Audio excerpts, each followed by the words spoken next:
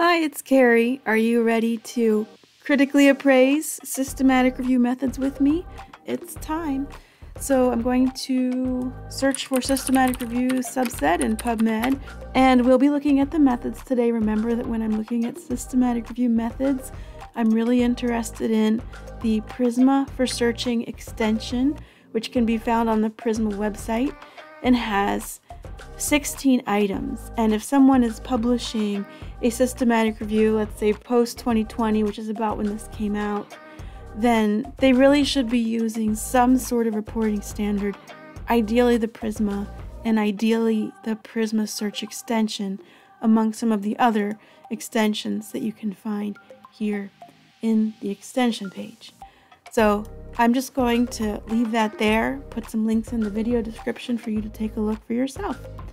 And they are sorted by most recent. And as I've said before, I'm not going to critically appraise the work of other librarians or people I know. So I'll just mention that I don't know the people on this review, and we'll look at number 1.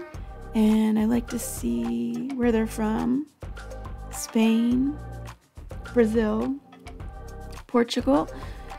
And we'll never trust just the abstract, but it's a nice looking abstract. It's broken up into structured parts that give us a pretty good idea of what they might have done. And let's look at the article itself and see if we have access. We'll make this a little bit bigger, not that big, and we'll scroll down until we get to the methods. So here we have the methods. This systematic review and meta-analysis were prospectively registered on Prospero, that's the place where you can register your protocol, and followed the reporting guidelines of the preferred reporting items for systematic reviews in meta-analyses, in exercise, rehabilitation, sport medicine, and sport science. And actually, I'm familiar with a statement that's been made on the Prisma in this field, so I googled it earlier, and we'll see that there is something called the persist, and it's just talking about the Prisma in the context of sports medicine. So that could be really useful to you if you work in that field. And they also say, as well as the recommendations from the Cochrane collaboration. That's great. Remember that the Cochrane Handbook for Systematic Reviews of Interventions, etc., is not just for people doing Cochrane reviews. It's really seen as a best practice document for anybody conducting a systematic review. They give us the PICO question: women with dyspareunia, intervention, physical therapy techniques. That could be a lot of different things. Control, pharmacological treatment, psychobehavioral interventions or non-intervention, outcome, the intensity of pain during sex, and strength and elasticity of the perineal muscles. S, study designs, experimental studies, quasi-experimental and clinical trials. Okay, then they say a systematic search of publications was conducted in May 2023. Always like to see a date, an actual day, when the searches were run. That makes it truly reproducible. In the following databases: Scopus, Medline, PubMed. PubMed contains Medline, so I'm assuming that they searched Medline on an additional platform. CINAHL and Web of Science. Web of Science is a platform for many different databases depending on your institution.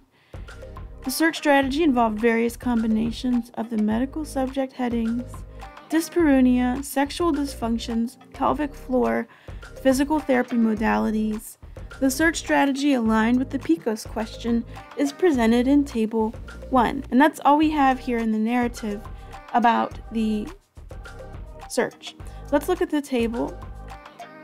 And I'll say there's a couple things here that I would recommend. I think they would have really benefited from the input of an expert searcher. They've conducted 5 different searches in each database. I think an expert searcher would really recommend to combine those 5 searches into one, because we see there's a lot of duplication here. Dyspareunia and rehab, dyspareunia and physical therapy, dyspareunia and manual therapy. Well, you could have had one search that said dyspareunia and rehab or physical therapy or manual therapy, etc. And then they've only used women, and I would strongly recommend against just using women. If you're going to build a search concept for women, it needs to include female, females, and woman. So I'm really happy that they included the search strategies for each of these databases or platforms, but they're not super comprehensive.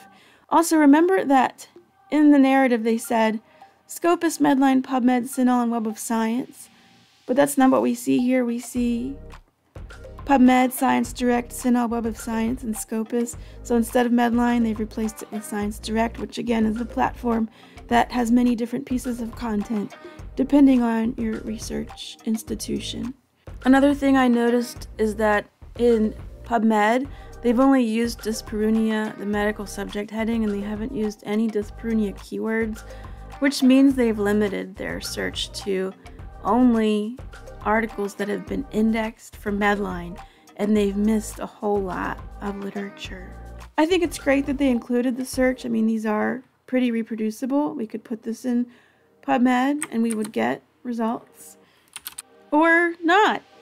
This means manual therapy is not a mesh term. And so it didn't read it. And so we got 0 results.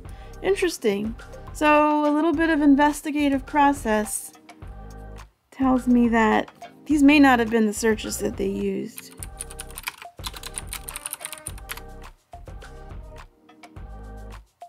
So manual therapy maps to musculoskeletal manipulations. And you know that it maps because manual therapy is listed here in the entry terms. But this is the actual subject heading. So they missed that. So I could keep commenting on that, but just to kind of show you, they look reproducible. When I went to PubMed to try to reproduce it, didn't really work.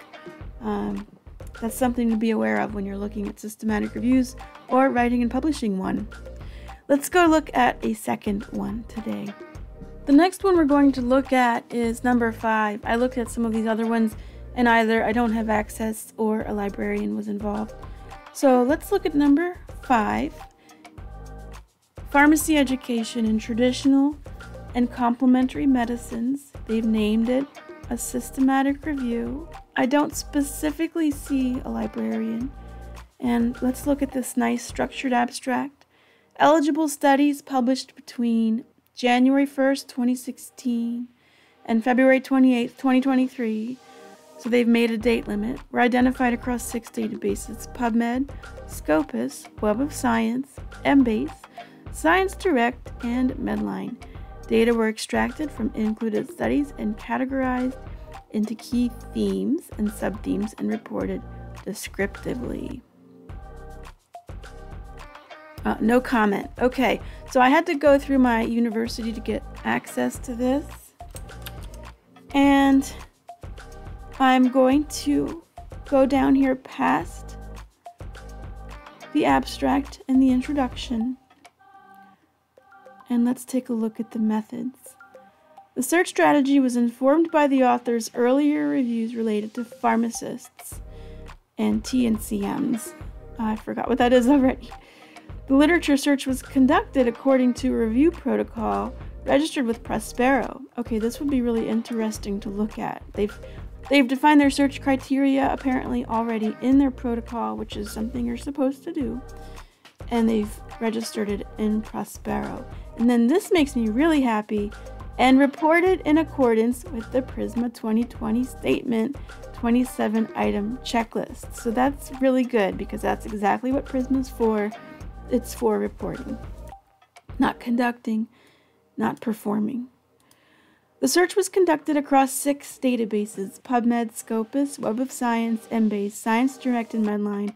I'll just note that both Science Direct and Web of Science are platforms for databases that you may or may not have through your institution. So everybody's subscriptions are going to be different, and we'd prefer that you name the actual databases and not just the platforms. In Web of Science Advanced Search, you can see what you're searching. And in Science Direct, I don't think you can even do very complex searching at all. The other thing I'll note here is that Medline is a major component of PubMed. So if you're searching PubMed, you are also searching Medline. This tells me they may have searched Medline on an additional platform. They looked for 5 years. They have an appendix.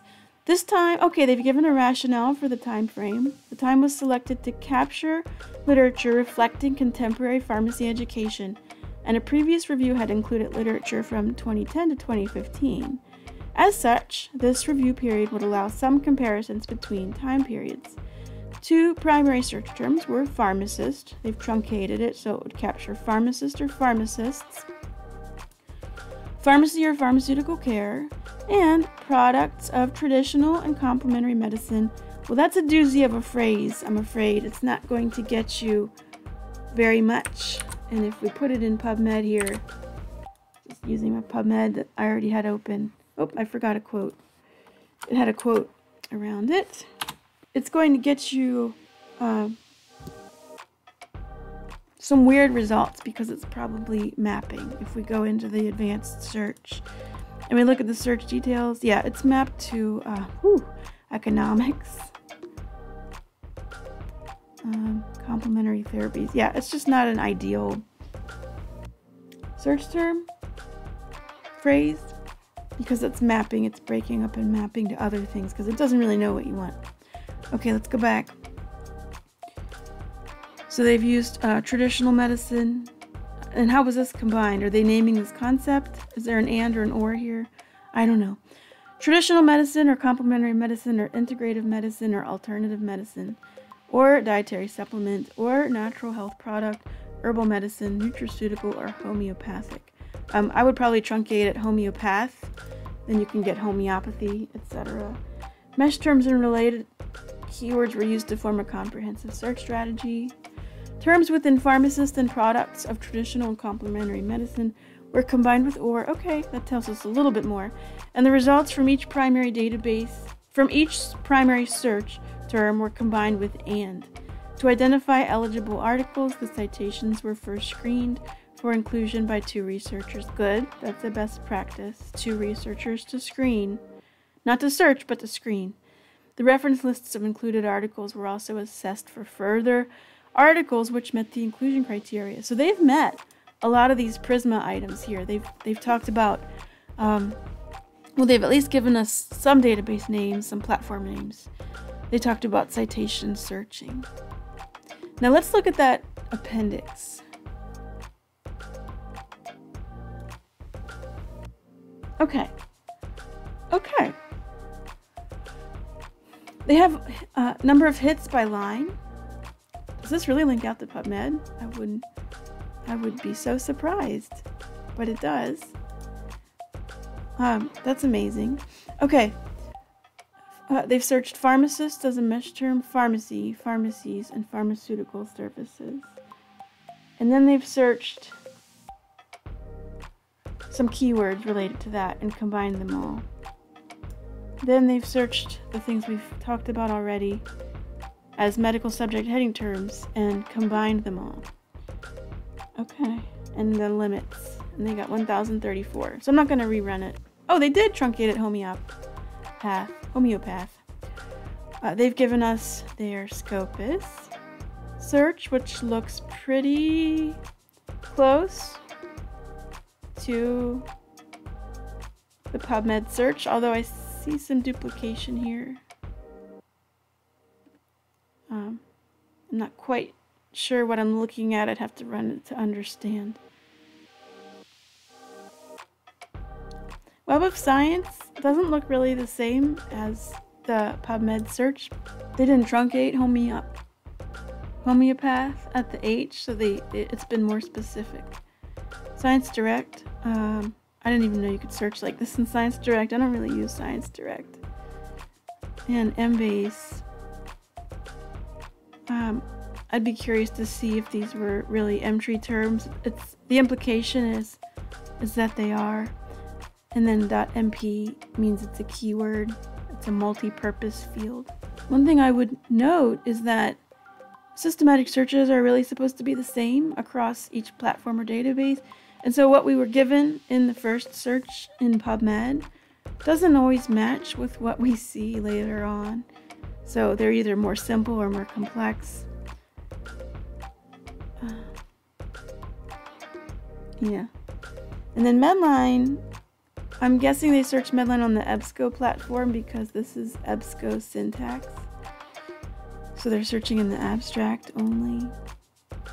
So I will say good job for including the searches here, search strategies, in the appendix, and that I think they did a pretty nice job of reporting, but also would have benefited from an expert searcher to make the searches more equivalent across each platform.